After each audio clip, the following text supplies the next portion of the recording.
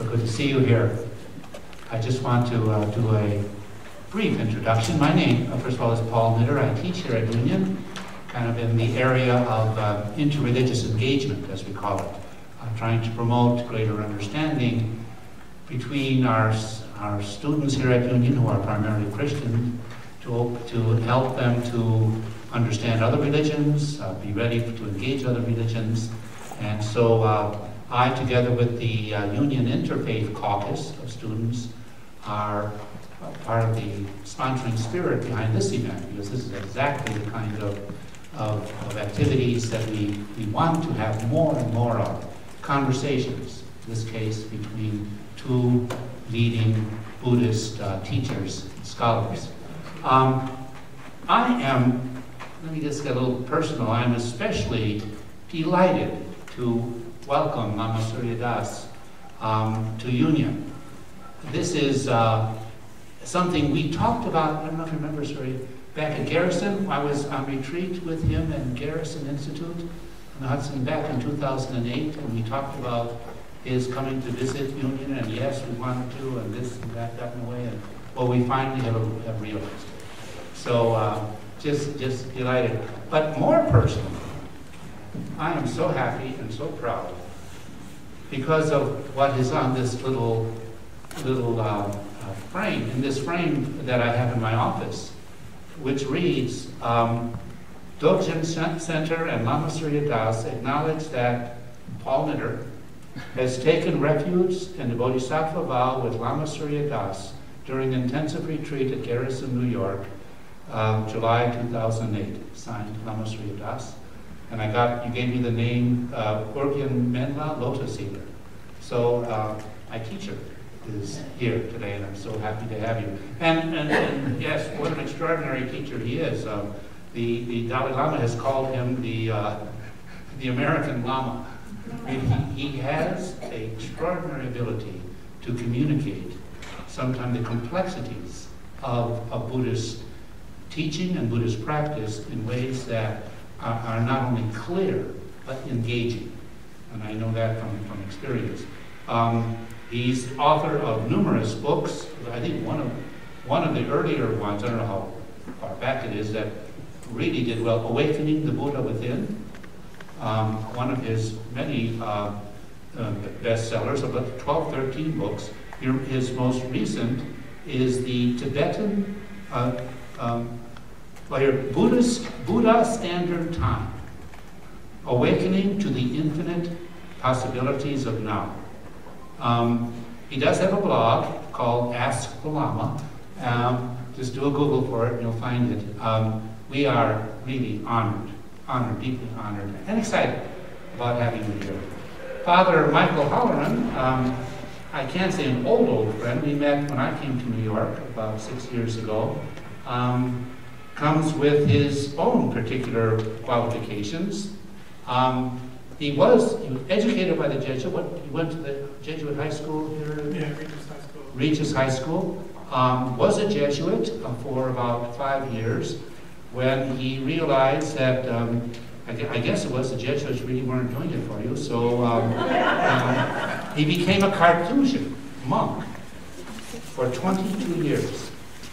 First in Vermont, and then in the Grande Chartreuse in France. That was the topic of the very well-known film, Into Great Silence. So he returned to New York in '94, and in 2000, and worked as a parish priest here in Manhattan and the Bronx.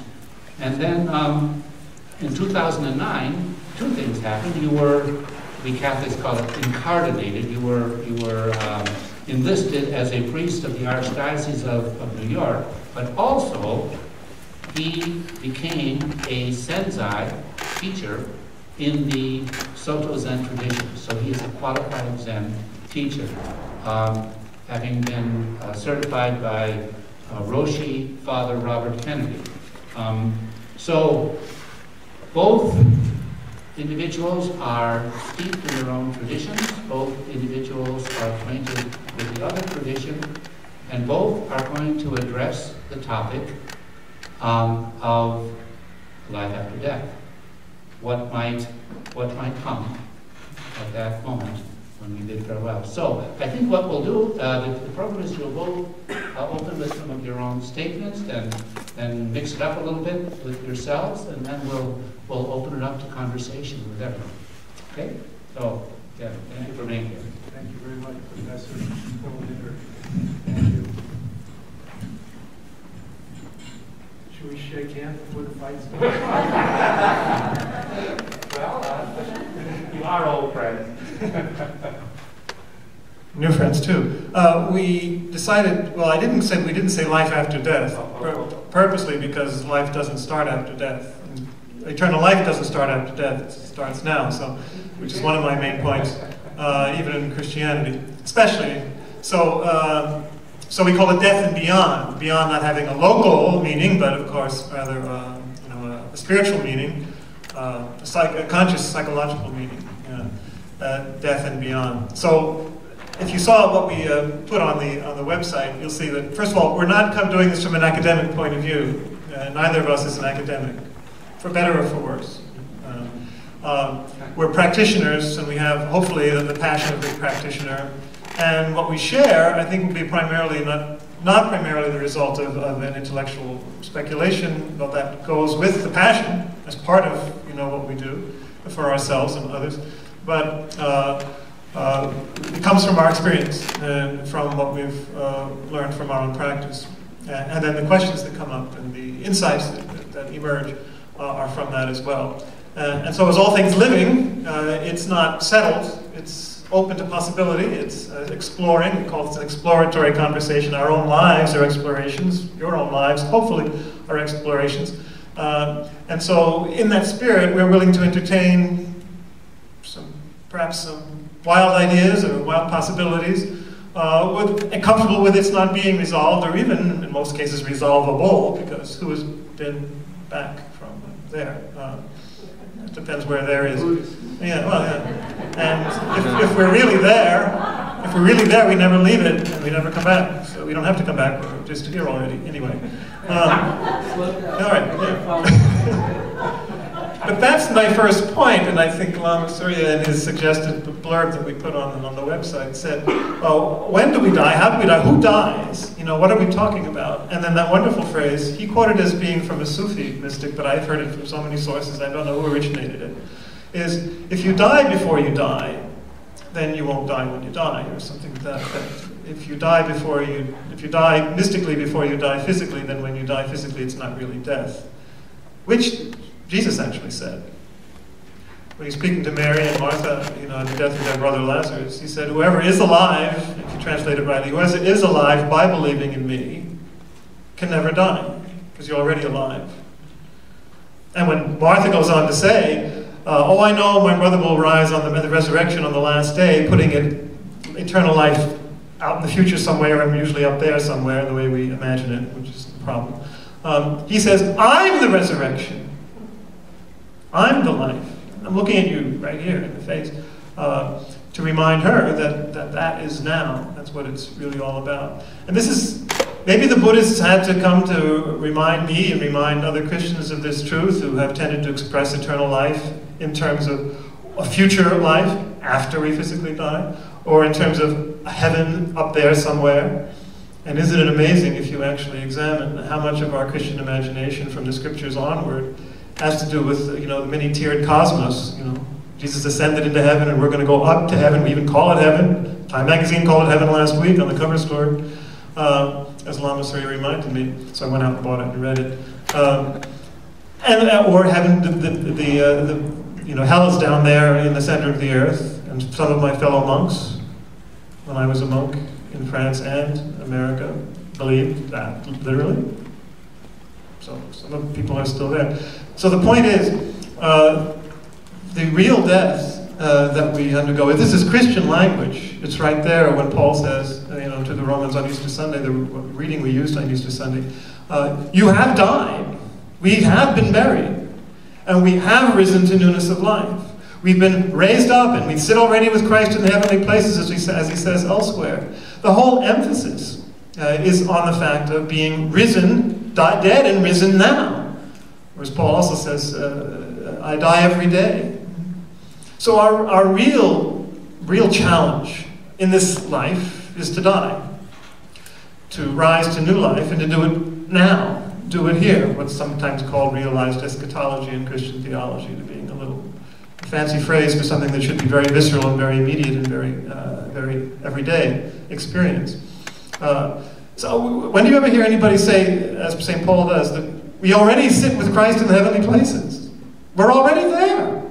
So it's obviously, in that sense, not a place at all, and this has been said very often in these days, and it's absolutely true. It's not part of a geographical, many-tiered universe. It's a state of consciousness, it's a state of being. It's a whole different change of mind, repentance, metanoia in Greek, which means getting beyond the mind, or past the mind, or change of mind. That's what it's all about. It's about a renewal of consciousness, a transformation of being through consciousness. Being and consciousness, which wind up being the same. When you get deep enough and high enough, or whatever you want to call it, get present enough, that's what it is.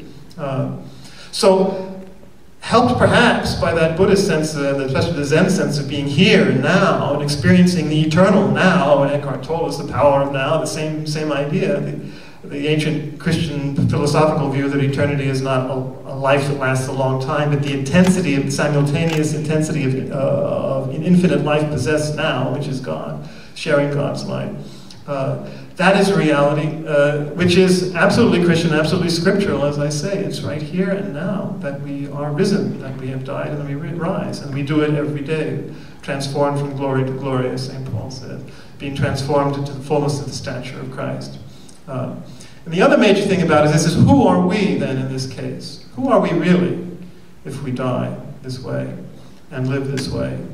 You never hear this preached either by Christian preachers who say, we never hear it said, Christ will be all in all. Christ is everything and everywhere, all the time.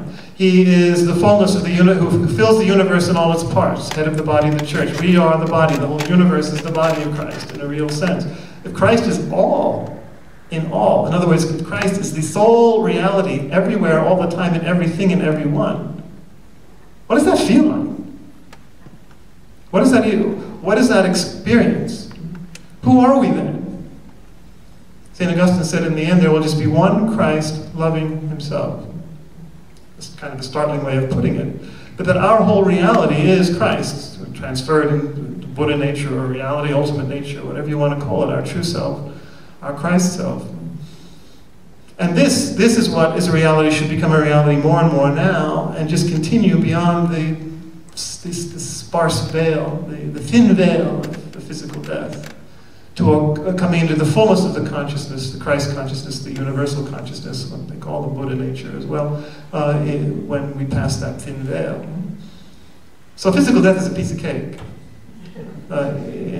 compared to the mystical death we have to. And so heaven, that state of consciousness, begins now, exists now, and has been well said, in that case it's heaven all the way to heaven.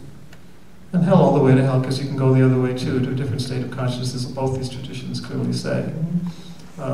So it's not hell all the way to heaven, or heaven all the way to hell, as many people think. It's on the contrary.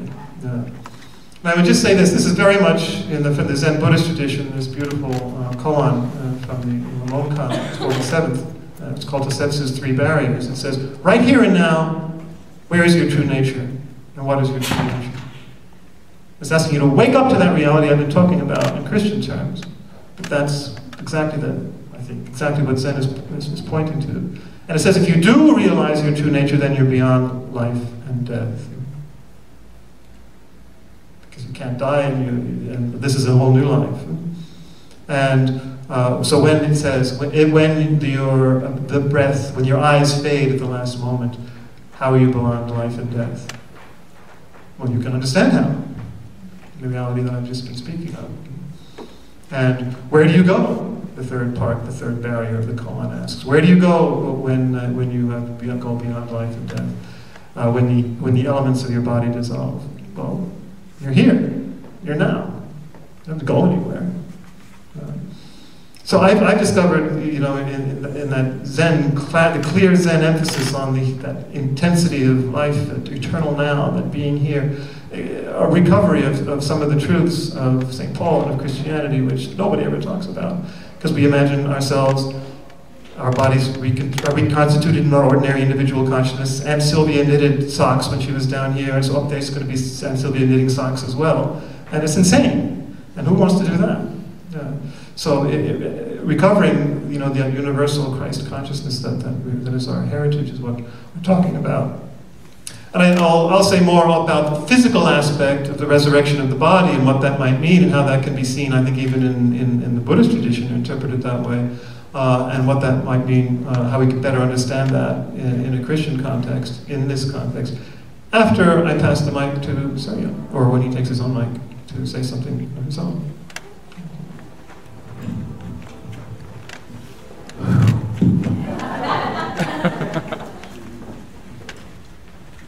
I think we should have a Buddhist-like equal amount of silence just to absorb and reflect upon all that has been transmitted and transpired here.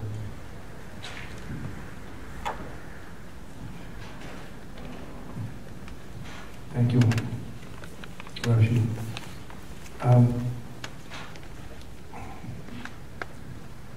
There's a lot to think about there.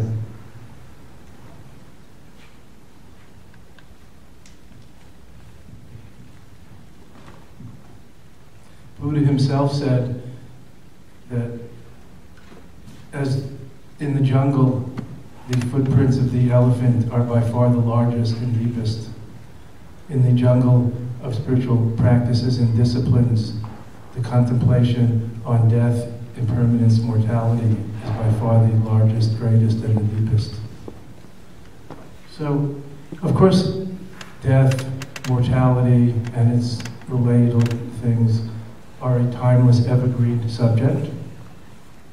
Of course, we're all interested in it. We're in some phase of ignoring or denial about it until something happens in our close circle, etc. But it doesn't mean it goes away. So the Buddha himself, who was a teacher, among all other things, enlightened teacher, let's say a wise sage and teacher, encourages us to hold in the forefront of our consciousness the fact that we won't be here forever, that everything comes and goes, and so forth, and to go deeper, and to live, not just to die, because we're all going to die, but who's really going to live? Which segues back to what Father Michael has been talking about.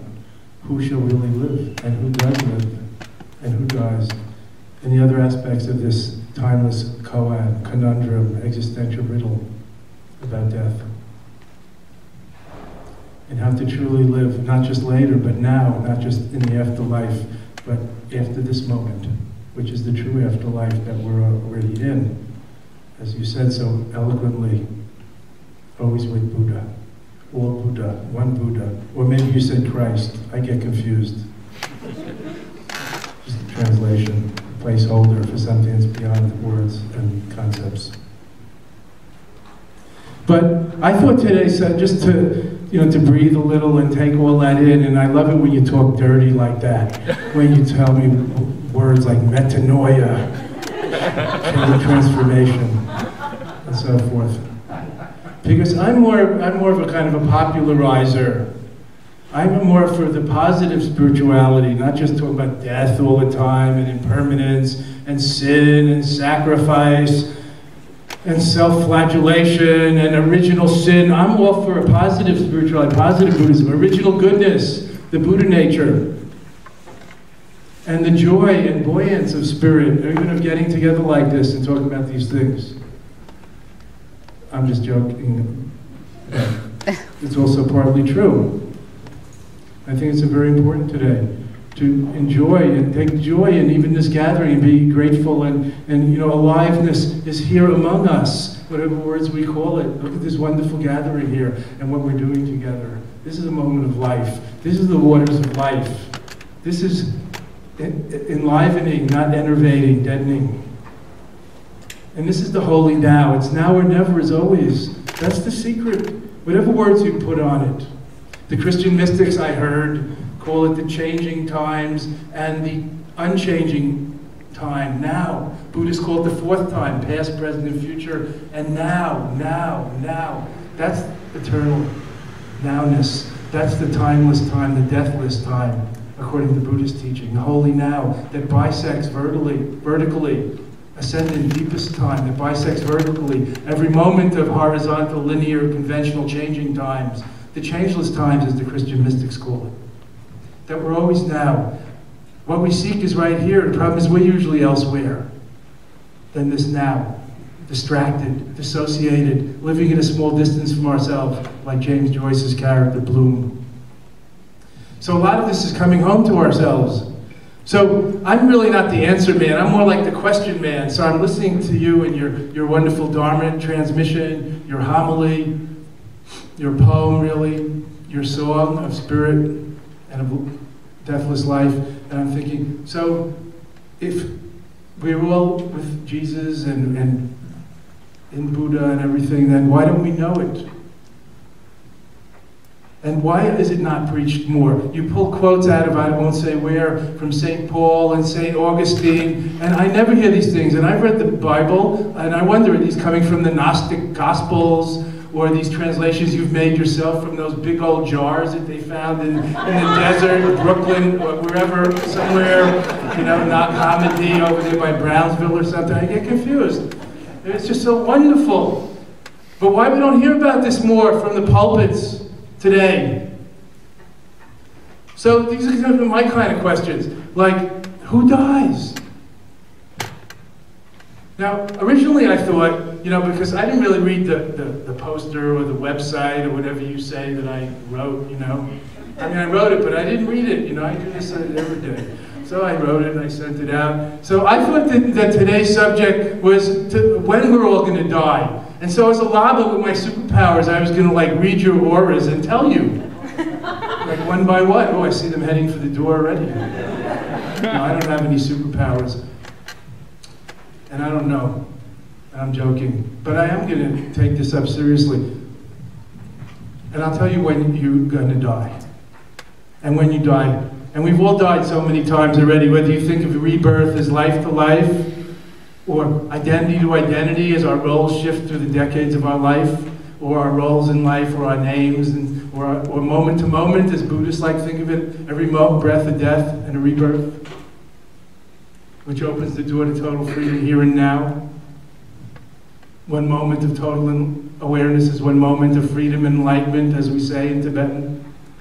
One moment of total awareness is one moment of freedom and enlightenment. So every moment is a rebirth and a resurrection. Why do we keep getting left back?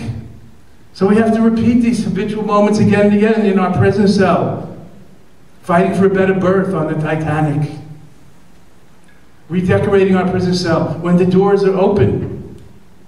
So I'm going to tell you now when you're going to die. I assume I have your attention now. Every moment that you forget yourself and your true nature is when you're going to die. You just did. And we do every moment that we forget ourselves. And when we're going to truly live is every moment that we remember ourselves with a capital S. If we're a Buddhist, our selfless selves, our Buddha-ness. If you're a Christian, you're Christos, the inner light. Quaker founder George Fox, if I remember correctly, doubtful, called it the inner light. This is not just Buddhist talk. The Dalai Lama calls it the inner clear light. This is universal reality. It's not light of the optic nerves or wattage. This deathless nature, true nature. Natural mind, divine mind, whatever we call it. Mind with a capital M, as the Zen tradition calls it. Buddha mind, cosmic mind, divine mind with a capital M. Are you with me? Not just mind with a small m, conceptual, intellectual, separate, rational thinking mind. But spirit, consciousness, mind with a capital M, Buddha mind, divine mind, not intellect, not psychology. That's where we truly live. And when we come home to whom what we truly are, when we awaken, when we break through to that, break on through to the other side. Anybody old enough to remember the doors? And you really weren't there, as they say. No, break on through to this side. Rumi poet says, Sufi poet, I've been knocking on your door for so long, Lord. Wow, I've been knocking from inside. You know, I explained. I've been knocking on your door for so long trying to get in, but I've been knocking from inside. So it's very important to touch this deathless, timeless, true nature. Whatever name we call it is just as sweet. Now I know I can see some of you by your auras, not by your jewelry, by your overly serious grimaces that you're Buddhists.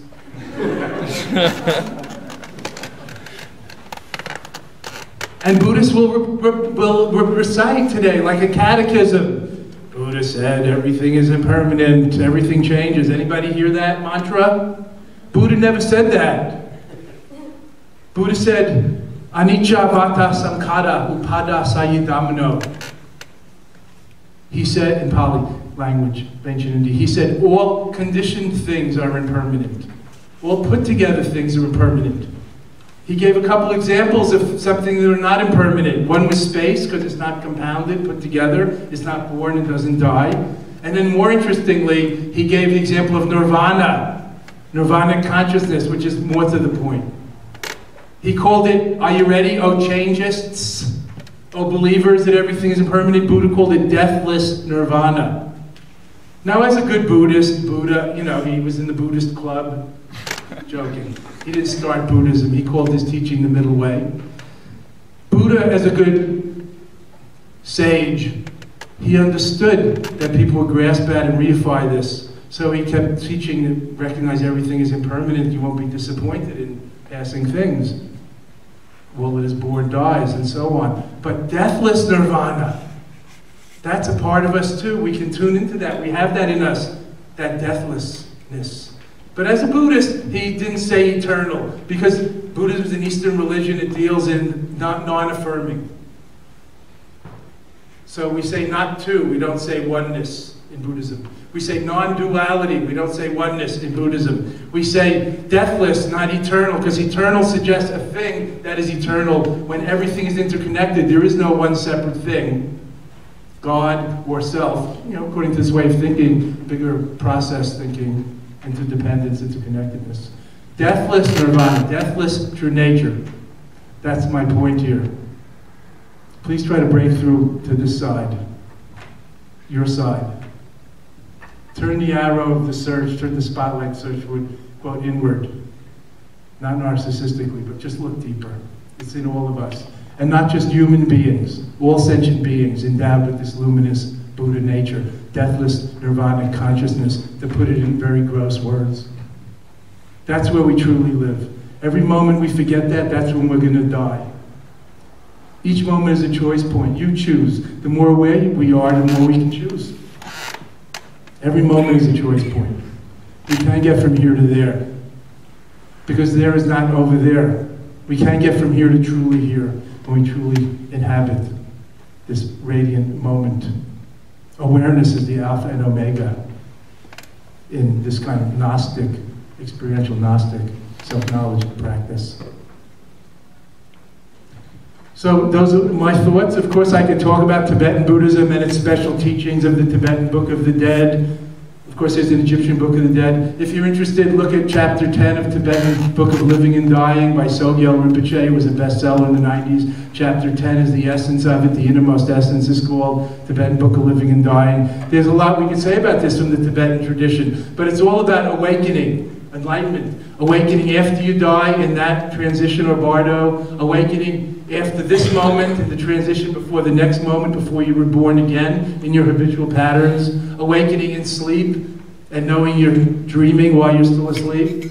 Awakening during the daydream of this bardo, after birth, before death, and so on. The bardo teachings of Tibetan Buddhism, and many other things we could talk about. The rainbow light of perfect transference, deathless nirvana, again, in the Buddhist tradition, that stresses change and impermanence and no separate self. So I'm just throwing out a few provocations. And also I'm trying to pass the buck back to Father Michael, because I love listening to him. And I'm sure you agree that there's really something very special here for us. A Catholic priest, deep learned, who's also a Zen master.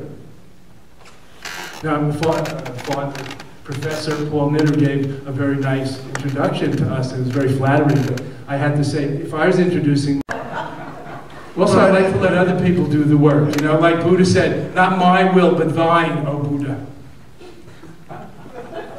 Well, there's some great things you say there about knocking on the door. That reminds me of a couple of Sufi things. Well, first of all, John of the Cross. When you wake up to this reality, you want it to be as full and as glorious as possible. John of the Cross kept repeating, "Muero porque no muero." I die because I don't die. So, you mean that again, slowly? I die because I do not die. Yeah. He wanted to physically die so that he can enter into the fullness of this reality that he had encountered of what's called the mystical marriage. But I love the Sufi story that I often recount, which Rumi mentions, talking about the Christ consciousness being your true self. You had the seeker coming out of the woods knocking on the hut of the master at one point, and he said, he knock, knock, knock, and the master says, who was there? A trick question, of course. And the guy said, oh, it's me. Yeah, go back to the woods and just keep meditating. So he comes back a year or two later, knocks on the door, and says, who's there? You. So he'd been transformed. It wasn't me or I anymore. And that's what I'm talking about. We are the Christ consciousness. We become transformed into Jesus Christ, or our true nature, as we call it. I wanted to emphasize, though, also this: we're celebrating in Easter time, the bodily resurrection of Jesus, and sometimes this seems to be put forth by Christians and Buddhists. It seems to be as a dividing line. That certainly in Greek and Platonic thought there was no openness to this, or even in Hebrew thought originally. But that the body, or some kind of bodily element, the material creation, somehow participates in this fullness. And I think this is very, very, very, very important. As St. Paul again says to the Romans, the whole world is groaning with labor pains, waiting for the revelation of the children of God. So through our transformed consciousness, which then reverberates to our transformed material bodies, which then reverberates to the rest of material creation in and through the body of Jesus Christ. The whole universe is transformed. So that's what we mean by a new heavens and a new earth, as Isaiah in the book of Revelation say. So that it's not just a new heavens, a new consciousness, but a new earth, a new body, or all of the body of Christ. As Roshi Kennedy has said, the mountains, the hills, the rivers are the body of Christ. Extension of the Eucharist, if you will. And then we are also the body of Christ. So we are the mountains and the rivers, and as the Zen would also say very clearly. So there is this strong sense of the inclusion of what we call matter, the bodily element here. But I think the very fact that in Buddhism, for example, there's no distinction between, there's not this nefarious distinction between natural and supernatural, nor even the distinction between spirit and matter.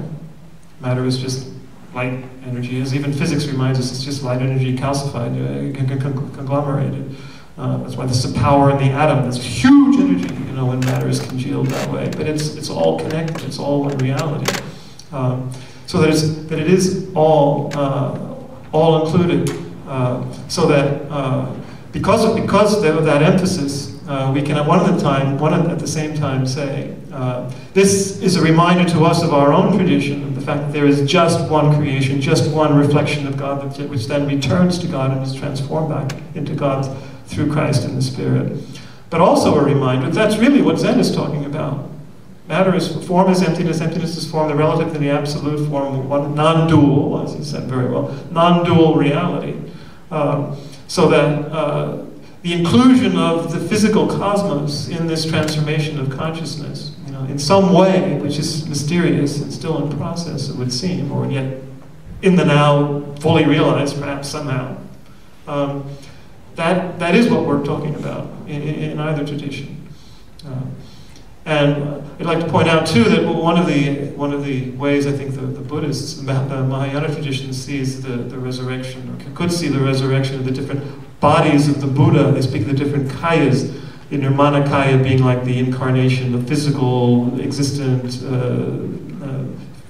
temporal being, the Siddhartha, of Shakyamuni Buddha. But then the Dharmakaya being the absolute from which he comes, you could say, the Son of God himself in the Trinity. And then, but it also speaks about the Sambhogakaya, which is called the enjoyment body, the luminous body, the transformation body, which we can become, and which one could call the resurrected body of Christ. I think fits in beautifully to that notion of the different levels of reality and of transformation, how they're all connected and emanate from each other and then return to the source. I think is very beautiful. So I did want to emphasize the inclusion of the whole physical universe in and through the body, whether you call it the body of the Buddha or the body of Christ, that it includes the whole universe and is there. It ties in, by the way, to bring it back to Christian theology, to something Karl Rahner postulated when he spoke about death, his famous book on death back in the 50s, early 60s. He said, he speculated that, because of who we are, that we are body and spirit together, according to good old Aristotelian philosophy, which the church adopted, felicitously in this case. There can't be any separated soul after death. We can argue about whether we should envision it as the soul at all. I don't think it's necessarily the best way of doing it, but that's what we've done. That cannot exist without the bodily relationship, or relationship to the material universe. So he suggested, well, maybe at that point, right after death, physical death, the whole universe is our body. Which is exactly what we're talking about here. The whole universe is the body of Christ. And once again, it comes down to, what does that feel like? Wow. Imagine that. To have that whole pulsating physical vigor of spiritual consciousness and energy and life and love pulsating through the whole universe as your body. Wow. So what does that feel like? You should know, right? You should tell me. You first. Well, it's very intense and it's very peaceful, though. Right, so far as we have our initial taste of what it's like, but it is very real. And then the Hindus are into this with the chakras and all the interconnected energy centers. And the Kabbalists have all these energy centers are in the body and in the whole universe and the angelic universe and then the divine emanations and all of that. They're all interconnected. And it's all speaking about this unified universe where there's basically the same energy exchanges going on, however you name them, on all different levels, into one universe, one consciousness, which goes back into what we call God and Buddha nature. And this is eternal life, this is heaven, this is now. And somehow that is the transformation, the new heavens and the new earth. And I think people like Eckhart Tolle suggest this as well. The second coming of Christ and the transformation of the universe and the end of the world is when everyone wakes up and experiences this. Somehow that's the key. Not in some imagined cloud at some point in the sky by a physically visible Son of Man. Those are all images, and please let me make that point clearly right now. All our imagery about the afterlife is imagery! We're not going to be standing in a crowd waving palm branches, wearing white robes, and singing Hallelujah for 300 years. And when Jesus says, the poor man was in the bosom of Abraham with a big cat. Come on, these are images. But we've taken them so literally. I often like to say, Buddhism imagines different hells and heavens that are not eternal, which I think we can also learn from, by the way, in both those cases. But I think the heavens that's described, people actually probably do go there to those pure lands or those heavens where you're just standing around singing hymns for 300 years and you think you're in heaven. Then you finally find out it's purgatory. You see what I mean? The different levels of conscious awareness, we have to keep waking up and waking up and waking up and going beyond. And certainly what we have to get beyond are those images to what they're pointing to. And all language is symbolic, and especially all religious language. So please, please, please don't take it literally. We make ourselves a laughingstock for the culture if we do that. And we'll miss the path if we do that as well. And finally, just before I throw it back to you, Lama Surya Das did me the great favor of pointing out something called the rainbow body in the Tibetan Buddhist tradition, which a couple of Catholics, actually, David Steindl-Rast, who we mentioned a moment ago, and another priest whom I've met, Francis Tiso, have been studying, where there seems to be a phenomenon, attested at least by the people around them, of the great Tibetan masters actually resolving after their physical death into light. Rainbow actually visible in the sky, perhaps as a symbolic element too. But the sense that the body, when it's been purified and energized and subtilized by this, actually it becomes like a light being, which I think could well be a way we could understand the resurrection of Jesus. That is the kind of resurrected body we have. It's not the same as before. It's a being of great light. Why does nobody ever preach on the 15th chapter of Corinthians where St. Paul describes the characteristics of the risen body? It's immortal, it's glorious, it's lightsome, it's agile, it can travel from spot to spot like that. It's not like we know it now. In other words, it behaves like light and energy, which is what I'm saying. Which is what physics reminds us of. Which is what the universal and interconnectedness of all things remind us of. It's all connected energy at different levels of visibility and density, and all this I think is a wonderful way to understand what the new heavens and the new earth are, can be, and how they're connected to consciousness, and what the resurrected body of Jesus and ours is. And just remember, it's all one body of Christ, and all just Christ's consciousness. What does that feel like? Well, as Lama said, find out for yourself. Wake up.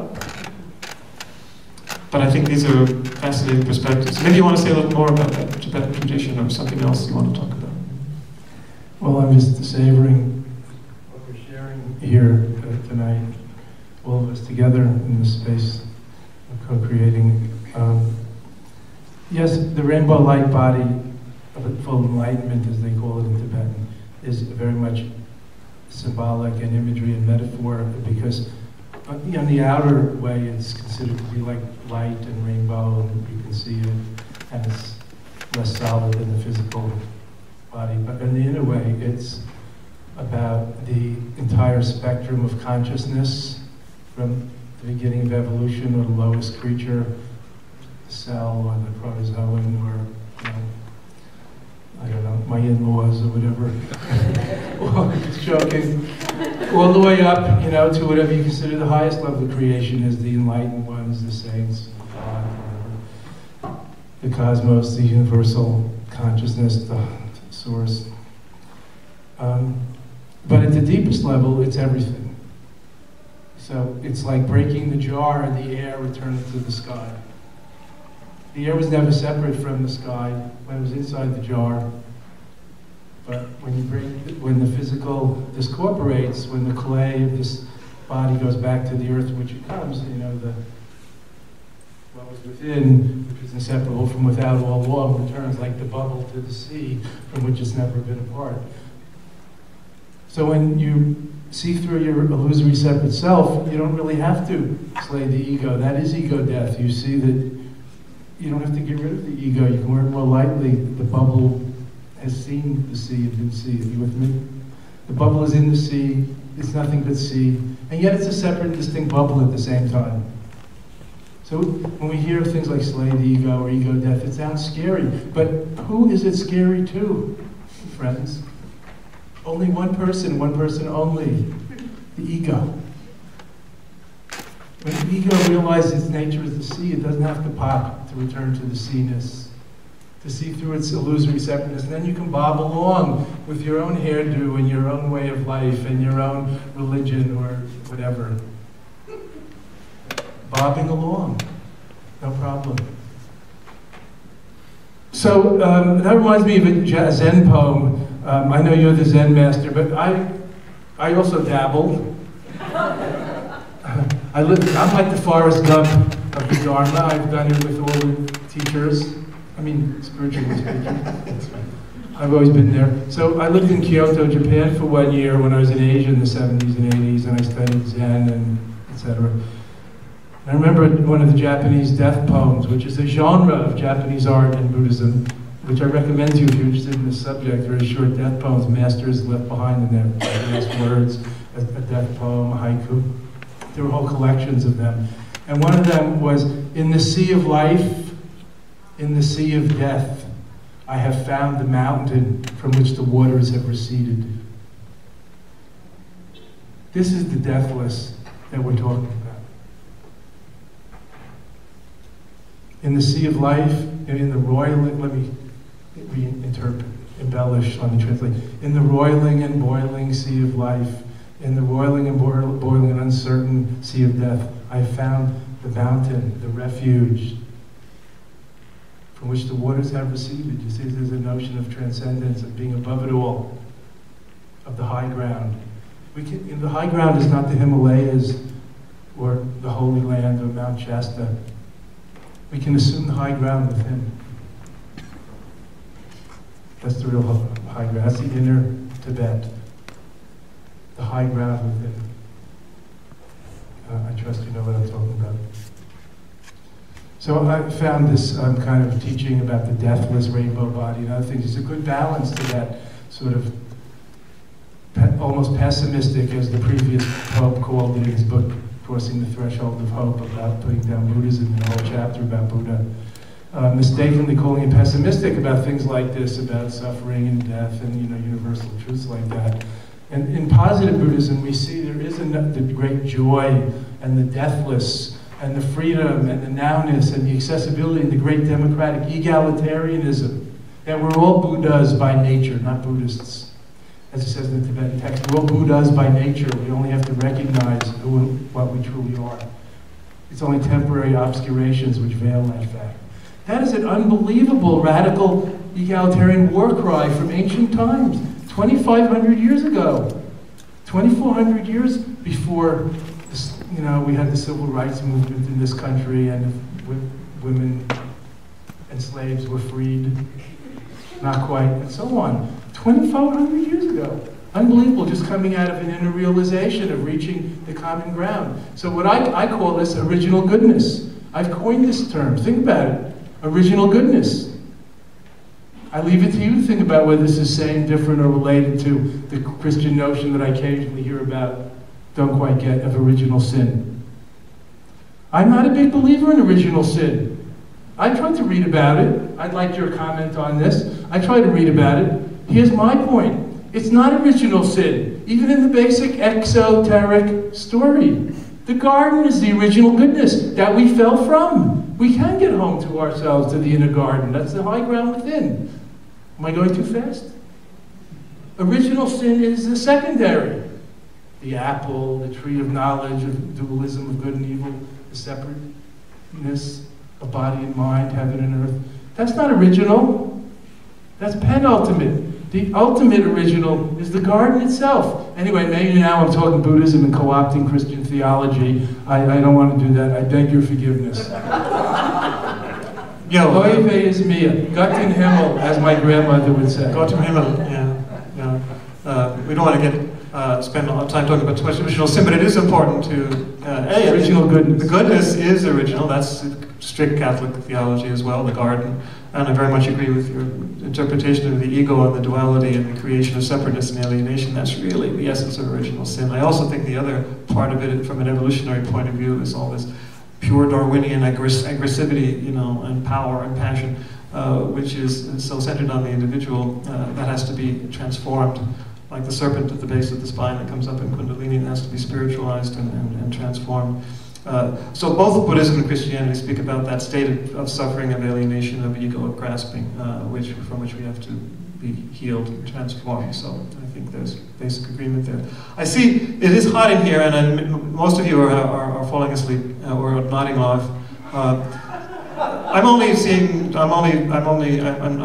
observing what. Maybe not all, most of you. So I want to... observing yourself? Yes, that's right. I should focus on that. What else can I focus on? But maybe it's a good time to open it up for yes, that would be good. Also, Paul Knitter, I'd like to invite you to make some comments before the question. Or if you have any questions. Yeah. Would you like to, since you're here, and I could even get you a chair. Would you like to my mic? Because I know you've thought about this, you have a lot to say. I'd like to hear from you.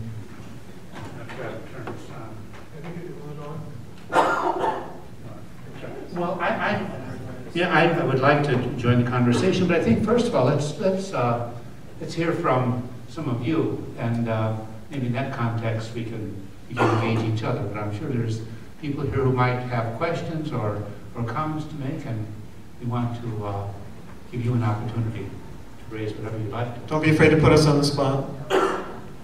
So, yes. Oh, is there? Okay. We have a mic for them. This mic isn't working on those. If you can have it on.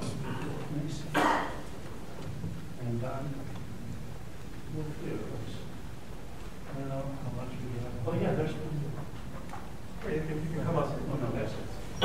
Well, why don't you just on up and speak to my so everybody can hear you. My name's Karen Byrne. I'm a 2007 graduate of Union. Oh, yes. I had dinner the other night with a man whose wife died recently, and he would describe himself as a secularist. He's keenly interested in my journey and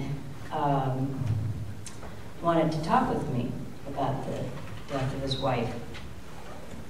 It struck me that there's two realities, and the risk of sounding hopelessly dualistic.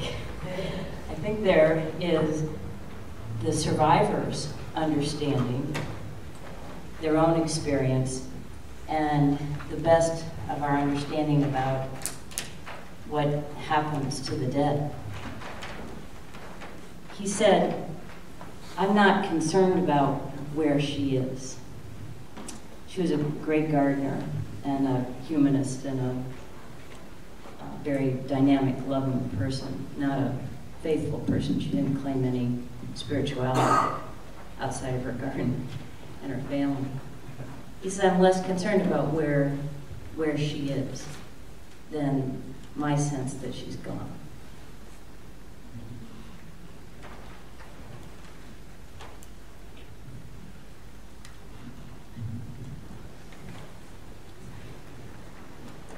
Yes, that of course is a great question, and we all have to deal with loss and change in our lives. Many have said that the world religions have arisen exactly to deal with that question, that people began to look for something more than themselves to do with death. Be that as it may, I think how it comes to us is very important to look at, experience that, and to keep it real.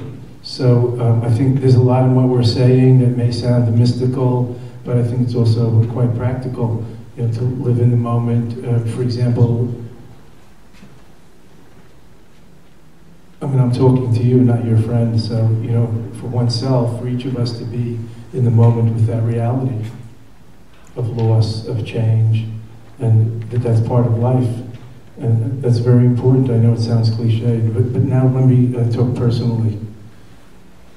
My father, I grew up in Long Island. I'm Jewish on my parents' side, as I always say.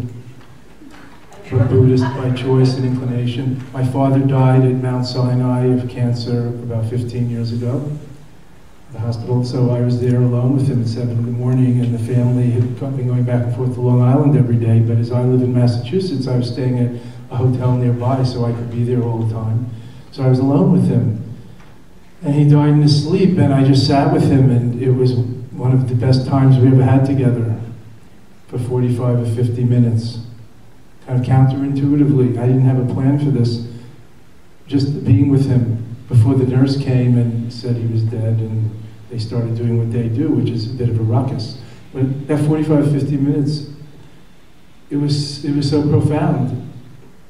Was he there or not there? And where did that leave me? You know, it's always about me. What about me? And so forth. And it was so profound. It was beyond, I was just so grateful that I could be there with him. And it really wasn't about me. And it was very, very instructive. And in a way, a piece of a separate me died also at that time. And so much of our concerns are about me, myself, and I. What about me? And I think when we look deeply into this, we might see a little bit of us can go and let go, and we could even appreciate even the sadness and pain, because it's a form of the love There's a big difference between sadness and despair and depression. It's a spectrum, it's a slippery slope. So it was sad, but it was also beautiful when he died peacefully and we could be together, and I repaid him for his many years of bringing me up. He was always there for me and I was there for him. And I'm kind of like the rabbi of the family, they say. So, I was there for him, and that was beautiful.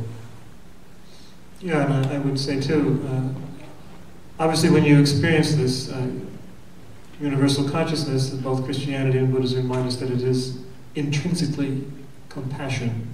Not even compassionate, it's compassion itself. So to be with and to share, weep with those who weep and laugh with those who laugh, as St. Paul says, that's the sign of an awakened person, to be able to really be pastoral, to be human, to accompany one another in that. As Richard Rohr says too, it's these big questions of love, death, infinity, God, suffering, that you don't have answers for, that you really have to just be. As Lama was saying, just to be present. Surya is saying, be present right there in the moment with yourself and with the other person. But and I come up with these situations all the time as a Catholic priest. I'm with people in their funeral homes and funerals and so on. But I do also try to wake them up to, start to maybe wake them up to what can you learn from this if you're really present to it? Can you open up to a deeper reality which is already present? That's uplifting you and the deceased person and the whole universe. That there is a presence and a reality beyond. The reality of love, for example. Remind them that the experience of love that they had touched was touched with eternity, was touched with something that could not die. Whatever is truly real can never die. As Eckhart Tolle said so well. So maybe to encourage them, to what more are you perceiving here? What more is there that can lift you up? And just to share also my own experience with my two parents and also my mother's sister, who was a nun who died, all of cancer, all fairly quickly. Each one of them was indescribably radiant, so eager to move on, to let go. It was unbelievably peaceful in all three cases. And so in those cases it's hard to feel like you've lost something because they were so wonderfully radiant. But that's not everyone's experience. So yes, to be pastorally present, but perhaps to use that moment, to encourage the person to use that moment to discover something deeper, which is in germ right there, and present right there, which doesn't die. Just to throw a little clink in that nice warm furry. Family just went through a very traumatic death. Yeah. And I've also worked with cancer patients aside from that, and they're not all nice and peaceful, quiet, dying asleep. Personally, death is not a big deal. I've had fully conscious out-of-body experiences and some things like that. But the getting there doesn't thrill me a whole lot. And I'm curious as to your point of view about right to die. Right to die.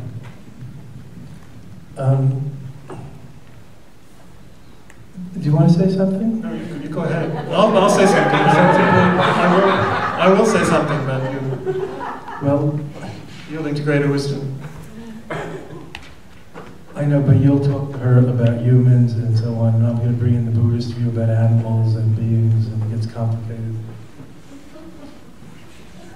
Well, putting down pets and other things. Well, that is. Well, my personal view, as I think I just intimated by talking about the experience of dying and what we go through so many times, is don't get rid of suffering before you learn what it has to teach you. Sure, we want to avoid suffering as much as possible and the indignities and being a burden to others, and I very much respect, although I don't agree with necessarily those who want to end their lives at a particular moment. I certainly wouldn't judge them in any way, but I personally think that there's part of the whole drama is just to go the whole way, whatever it is. Modern medicine makes it more complicated, and certainly I don't think people should prolong life unnaturally with all sorts of tubes and all this. That does not do anybody any good. And there's no obligation in Catholic theology to do that at all. But to be as pastorally present and as humanly present as possible in the midst of that drama. Certainly Jesus didn't